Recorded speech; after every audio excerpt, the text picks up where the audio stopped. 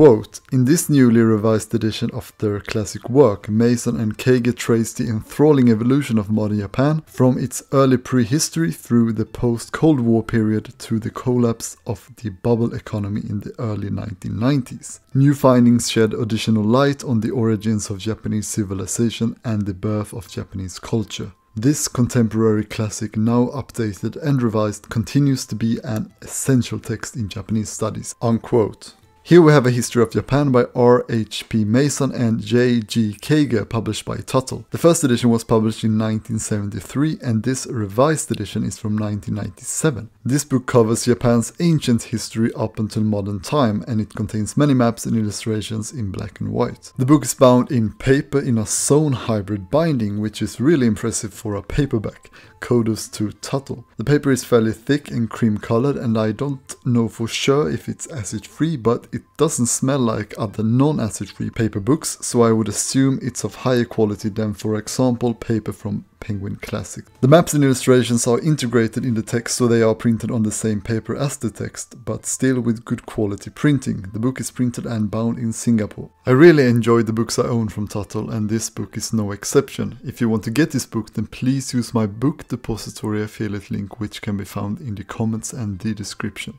Thank you.